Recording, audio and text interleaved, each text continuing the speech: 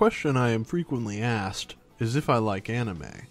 To which my obvious reply is, of course not. Get out of my face, you snot-nosed dweeb. But anime has become so present in modern media that I can't help but find a lot of Japanese animated series and films enjoyable and entertaining. Once I answer this question, the follow-up question is almost always, oh, you like anime? What anime series do you like? Do you like Dragon Ball Z, Naruto, Sailor Moon, JoJo's Bizarre Adventure? To which I almost always reply, what did I tell you about getting out of my face? If you don't leave within the next 30 seconds, I'm going to blend you into a smoothie, you repulsive reprobate. But no, other than watching Dragon Ball Z and Dragon Ball when I was really young, and really appreciating the representation I got in the form of 8 people, I really haven't kept up with many mainstream anime series, nor am I really invested in the stories of them. Not that you're wrong for enjoying them. You can do as many of those ridiculous Naruto hand gestures as you want, and you won't receive any criticism from me. By the way, here's the one to turn into a gorilla. Of all the anime I've watched, however, I think the ones I've enjoyed the most were films.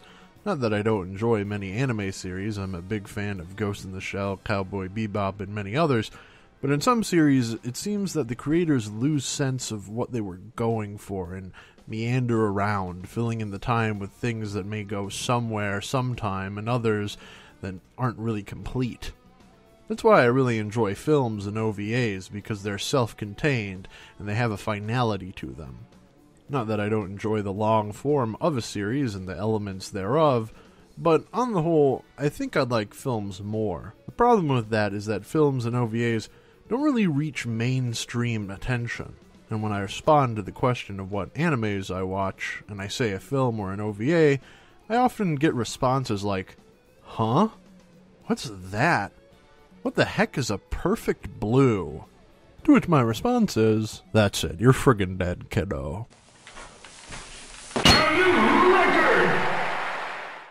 That's why I'd like to make you aware of an OVA that I really enjoy, and that not many people have heard of. Riding Bean.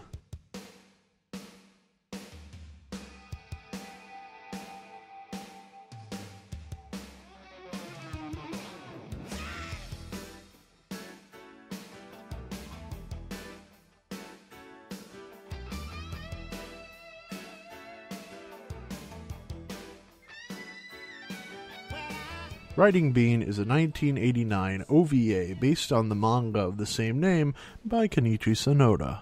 The plot revolves around the courier for hire in Chicago, Bean Bandit, also known as the Road Buster, who makes deliveries and gives rides to some less than scrupulous individuals. However, he gets framed for kidnapping the daughter of the president of this huge conglomerate, and along with his partner Rally, he must fight off police and criminals alike to clear his name.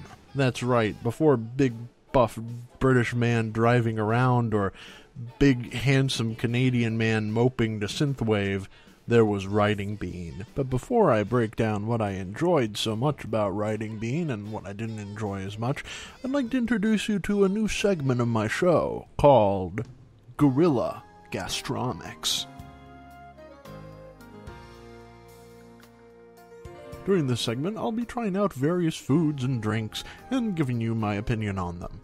For this week, we are talking about WBC Chicago-style root beer. So, let's give this a sip. That's quite nice. Let me take another. Refreshing. This is really good stuff. I highly recommend it. Now, back to the review. What I liked. I love the aesthetic of Riding Bean. Sonoda is known for really pioneering the styles of early 90s anime, and it really shows in his work. You can see this in Riding Bean, Gunsmith Cats, Bubblegum Crisis, and so on. Additionally, the humor and action I find were really well balanced, and sometimes they blend well together, like how Bean can take a bullet to the head and still survive, or look at what he's eating for breakfast. Finally, the music in this OVA is fantastic. It's jazzy, it's fast-paced, it can be a little subdued at times, but it fits very well within the setting of this anime. The the Chicagoland area, especially considering that the musician behind the music, David Garfield, is a Chicago native. All of these elements, the music, the style, the humor and action, blend together to make a very nice presentation. One that doesn't rely on superpowers or magical girl transformations to really get you invested in it. However, there were some things that I didn't like so much about Riding Bean. What I didn't like... Okay, I'm going to address the elephant in the room. Hey man, listen here. I told you many times before, you're not welcome here. Now, go away. Go. Get. Anyway, with that out of the way, there's a lot of debate as to the question of subs versus dubs. Personally, I like dubs because it can kind of strain my eyes to look at text at the bottom of the screen and over again.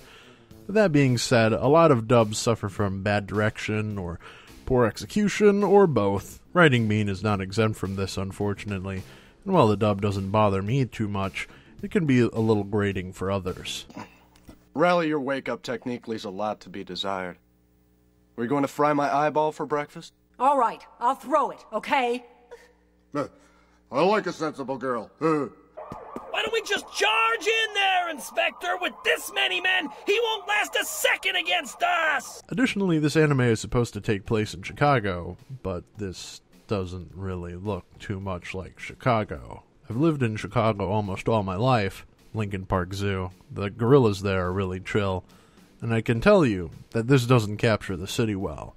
And other than stating a few names of streets like Dearborn and Michigan Avenue, there really isn't too much that really signifies that this is Chicago in any true sense. Luckily, they'd accomplish this later in the series of Gunsmith Cats, but it's kind of a little disappointing to see a city so distinct as Chicago go a little underrepresented. And finally, and there's going to be a content warning here, I'm going to be talking about an element within this OVA that deals with topics of abuse, so if that's something you don't want to hear or something that really concerns you, just skip ahead to this time. You don't need that in your life. You have enough on your plate with all that's going on right now.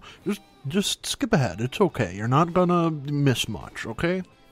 Okay, are they gone? Okay, now let's continue. So, I really didn't like how they handled the characters of Carrie and Semmer. Semmer and Carrie are in an abusive relationship, with Semmer using Carrie to do her dirty deeds, while showering her in love and attention, and then also hitting and slapping her when she doesn't do what she wants. Media can address stories of abuse like this well, but this is not one of them. Their relationship really only serves to vilify Semmer, and when Semmer is bested at the end, Carrie is upset, threatens to kill Bean Bandit, to which he replies basically, haha, you thought, now get in the car, I'll drive you out of here, and then all is forgiven, and they drive off into the sun. Now, I know this is an OVA, and there's only so much they can accomplish, but this kind of one-dimensionality is not good. It's a bad representation at the most, and really dangerous and minimalizing the emotions and the repercussions of abuse at worst. I didn't like it. All in all, Riding Bean is a cool, stylized OVA, and I find that it stands out against much of the magical and superpower animes of our day, because it's still grounded in reality, well, somewhat. While I like the style, music, and basic plot, I feel it needs to be expounded upon. I want to know more about these characters in the world of the Roadbuster, as well as a better handling of some of the more difficult subject matter presented in this world. Maybe a better dub next time, too. But if you're looking for a short OVA that kind of captures the style of the early 90s, I definitely recommend Riding Bean. Now, I normally drive off into the sunset at this point, but gorillas can't drive, so I'll just fade out of existence. Thanks for watching.